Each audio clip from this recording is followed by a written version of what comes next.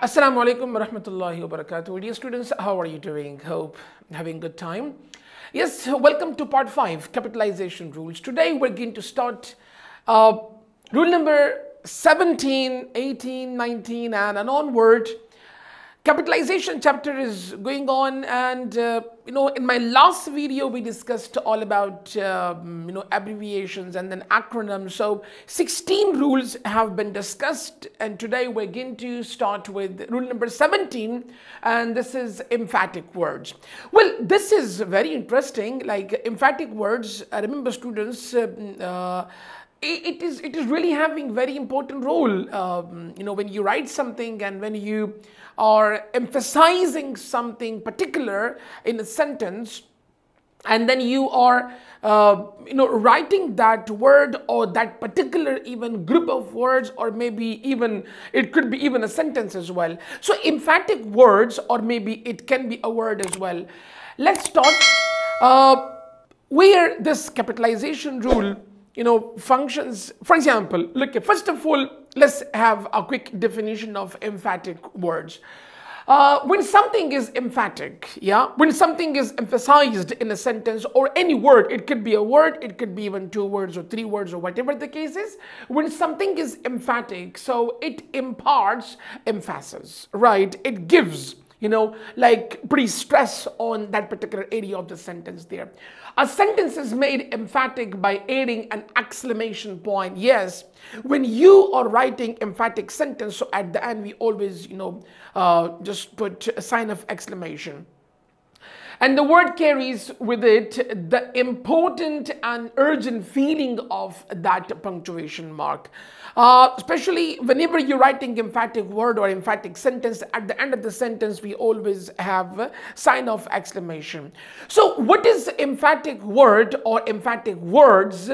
Remember students, whenever you are emphasizing and when you are applying, extra stress or extra pressure on that particular area of the sentence to bring the attention of the reader, that the reader should give proper attention to that particular area of the sentence, so then we can use this sort of rule, and then we always capitalize that area of the sentence. It might be a single word, it might be even 2 words, or even it can be, full sentence as well.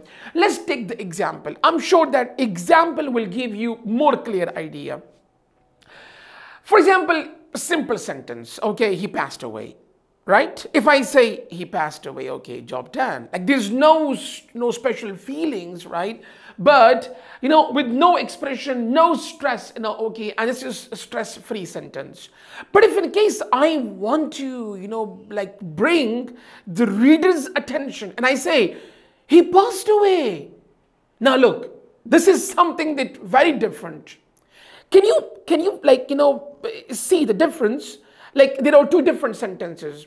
One is without any expression. It's simple, very simple sentence. He passed away. And the other sentence is, he passed away. Now look, 2 different sentences are there. How can you differentiate these 2 sentences? One without expression. Second one is with expression, full of expressions. Now, how can you write both the sentences? Now see, this, capitalization rule is playing big role and big drama here. When you apply capitalization rule, so your sentence is very different and it is giving very extraordinary meaning. For example, simple sentence, he passed away. You see, all capital, all small except H, because this is the starting of the sentence there, and there is full stop. It's a simple sentence. But if I want to stress, and if I bring more expression, for example, he passed away. He passed away. Right, now look, there at the end, sign of exclamation and all capital. Now this sentence is with a high pitch or full of expressions, right? No, and then at the end we are having sign of exclamation. Let's take one more example. Examples will make the things more clear. For example, look at here now, another sentence. Guys, you might have seen, when you're having board exams, when you're, appearing in any board paper. So look, do not use mobile. Now this is very simple. Do not use mobile. right? Okay, very simple sentence, do not use mobile. But if I say, do not use mobile, now I am stressing the word not. And I'm bringing a strong attention of the reader, and I'm telling that, okay, do not use mobile there. So how can we express, and how can we, like just feel this thing to the other person? Then we'll have to apply again the capitalization rule. And here, look, do not use mobile, and then this not all capital, and then at the end again there is, sign of exclamation, which makes it more emphatic, which makes it like a kind of expression here. And here this is imparting different meaning, while this sentence is having no special tone, and this is very simple sentence. This sentence is having high pitch and more stress on the word not, so we always make it capital. I'm sure that you will see, in many cases, capitalized words, and those words are not even proper nouns, name of person, name of place, and this and that, still they're capital. But at the end we're having sign of exclamation. So this is making it different from all the cases, guys. Let's have one more example.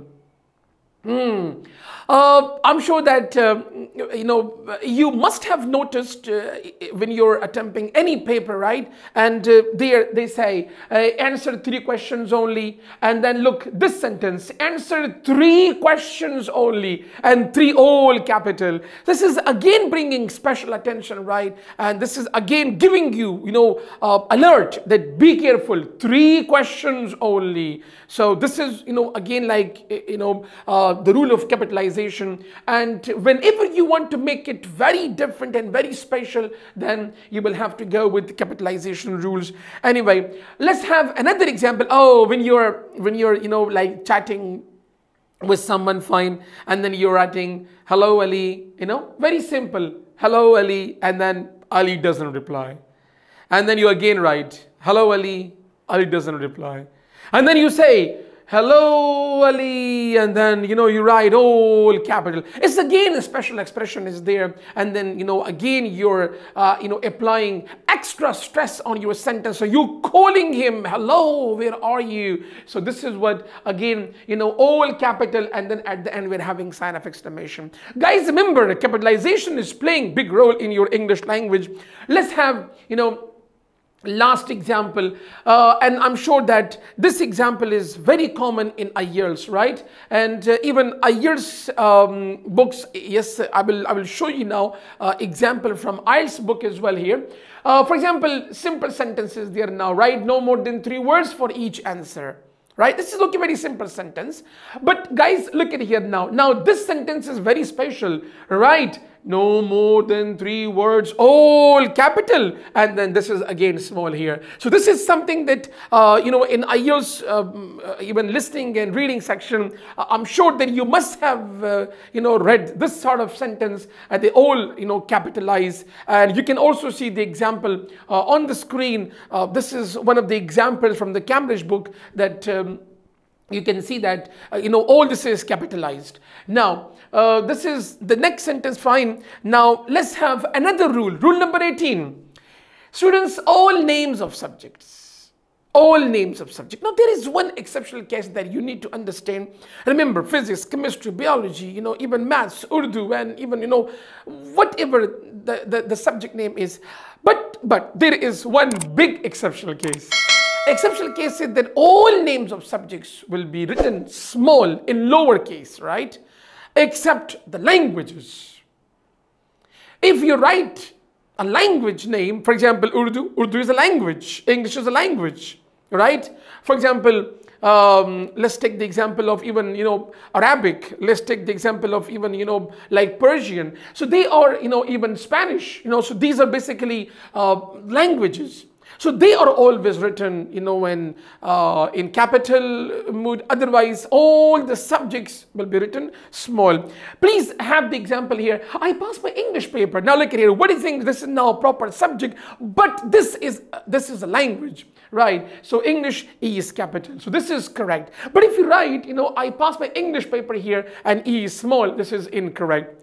If I say, can you please help me in my Urdu paper? So Urdu, now this is a subject, but this is, the This is even the language as well, right? So again, this is correct. And then if you go with Urdu, U small, this is again a problem, and this is again incorrect. Let's take another example, guys. The names of academic disciplines, this is what very big exceptional case, okay? The names of academic disciplines or majors and even minors or even general subjects are not proper nouns and should not be capitalized. For example, chemistry, biology, maths, algebra, this, that, all these subjects are not proper and they must not be written, in upper cases, right? They're always written in lower cases. Yes. There is one exceptional case which I'm going to discuss it later on in my next slide. For example, first of all, see the example here. His major is English, so okay, E is capital because this is a subject. A will A, this is a language. But if I say his major is engineering, now engineering, this is okay, E must be small. It must not be capital because this is not a language. This is only a subject, yeah? His major is engineering, E is capital, it is completely wrong. He is studying sociology, okay, S is small because this is, a common noun and this is like, okay, simple subject. But if you're writing sociology as capital, again, this is wrong. Guys, there are, like a few, yes, if in case they are, like having proper meaning. For example, the names of specific courses are always capitalized. For example, look, algebra. Now, algebra, okay, if I write algebra, so A is always, small. But if I say algebra 1, algebra 2, algebra 3, so if I'm making it like something special, then algebra A must be capital and then 1.